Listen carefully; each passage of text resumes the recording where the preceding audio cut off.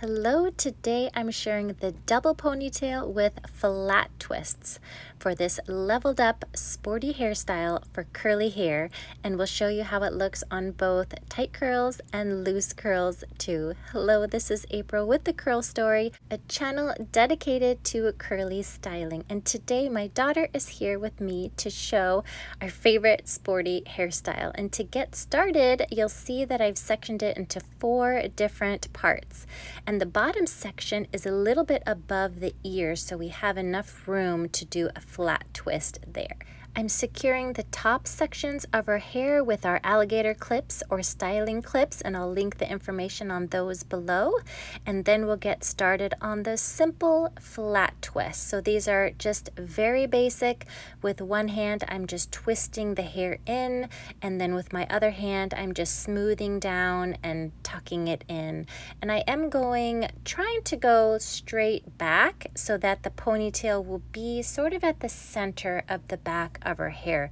But of course, depending on your hair length, your head shape, you can adjust the positioning of where you want your double ponytails to be. So we're going to have one ponytail on the bottom with these twists coming together, and then another ponytail right above it. And the twists are going to add that beautiful detail to really level up the basic ponytail look. And for my hair, since I don't have a lot of volume, what I love is that this double ponytail makes my hair look longer, and it's also much more comfortable because all of my hair, the weight of all of my hair isn't in one ponytail, it's separated into 2.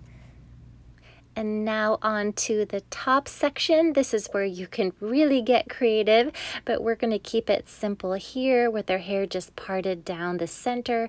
And I'm just doing a simple twist here. And I am starting at the center and sort of moving my way out so it creates a bit of a V shape at the top. And then when I gather it together at the crown of her head, it's going to look like a little diamond shape pattern, and just add that bit of detail to this ponytail look to really level it up.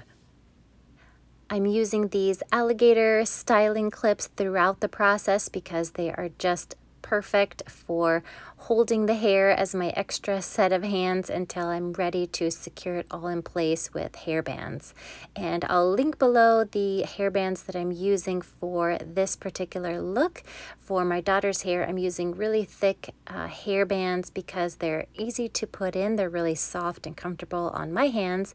And they're also easy to remove. They slide right out without getting super tangled in her hair. And then I'm able to wet her hair in the morning for a simple refresh, retwist, and put the ponytail bands back in. The ponytail bands really make a difference in styling because in particular these really hold her hair in place while being comfortable. As you'll see, I tried using some different hair bands on my own hair and they just didn't stay in place. I had some sagging issues and they just would not get as tight and stay in place. So it's really a matter of comfort for you. Whatever your favorite hair bands are, definitely use those. I'm showing a Coily band here, which I always love. It is a bit of a gentler hold. They do work really well, but they don't secure your hair in a really tight position. So that's just something to think about, whatever you choose.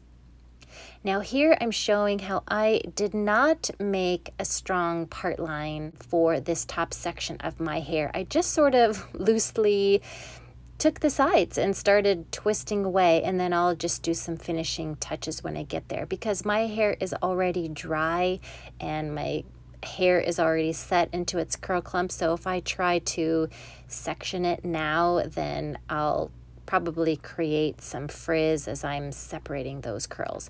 So I just wanted to try to leave them intact and just go with their natural pattern at the moment. And then I secured it loosely with this coily band. So when I turn, you can still see that I have that part line, but then as I was doing my finishing touches here to try to just soften that top look, I lost the line on the side. So that's just from sagging. So what I could do is just change my ponytail bands to really lift that top section higher so it would stay. I also needed to lift the bottom section, so don't be afraid of doing some adjustments. It's all part of the learning process. It doesn't mean you failed. It just means that you're learning what works best for your hair and perfecting your technique as you keep practicing each hairstyle. So even with my daughter's hair today, I wanted to raise that bottom ponytail a little bit higher. So here with the different color bands, you can really see they're not exactly right on top of each other. There is some spacing there, but with her hair being really long, the spacing worked out best and created a beautiful cascading look. And then for the finishing touches, I didn't put anything extra on my daughter's hair because hers was freshly washed and already had gel applied. And since I was manipulating my dry hair so much, I did add some hairspray to just tuck everything back in place. So here is the finished look of my daughter's hair. You can see the middle part with the twists and then also the side twists detail that really level up the average ponytail. So I hope you enjoyed this look. Let us know if you tried it out for your sporting events. We love it for soccer, basketball, dance, or just a day at the park. We thank you so much for watching. Please hit that subscribe button for new videos every week. We'll see you next time.